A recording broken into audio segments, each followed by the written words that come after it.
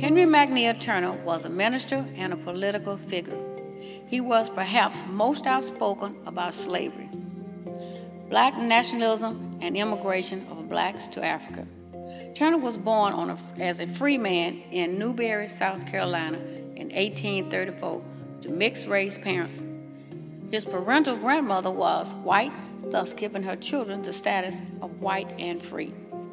As a young boy, Turner had a strong desire and yearning to teach and to be known as a teacher. He set out to learn, to teach, read, and write. However, it was perhaps at the time to teach blacks to be literate. At the age of 14 or 15, he set off to Abbeville, South Carolina, where he was employed by a law firm as their janitor. Around that time, having been inspired by a Methodist revival, he resolved to become a preacher. At 19, he became a licensed preacher, and at the age of 24, he joined the African Methodist AME Church while living in St. Louis. He and his family moved up north as slaves' demand increased in the South. Turner worried that his family, though born free, would be taken captive and sold into slavery, which was not unheard of at that time. His wife, Eliza Ann Preacher, whom he married in 1856, was the daughter of a wealth-free black contractor. They conceived 14 children, and of those 14 children, 4 lived to adulthood. Preaching, evangelizing, and planting churches are largely what caused his influence to grow both in the North and the South. Turner is credited for his role in expanding the AME Church in the South.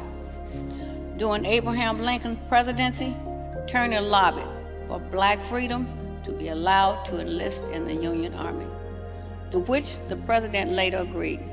Turner was then appointed as the first black chaplain for the United States colored troops. His experience as chaplain during the Civil War propelled him into a political career.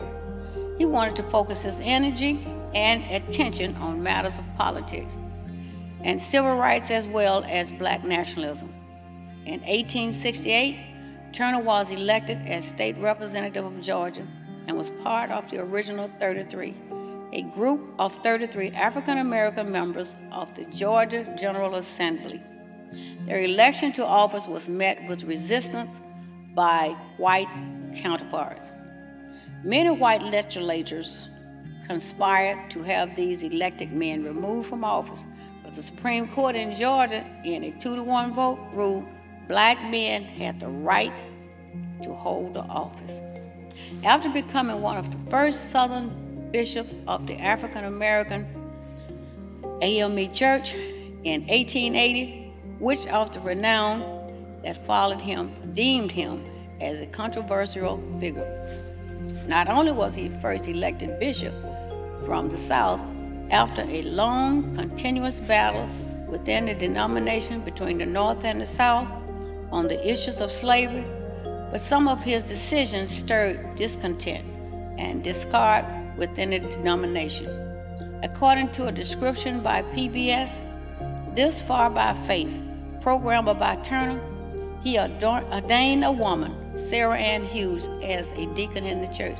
He built alliances with Baptists.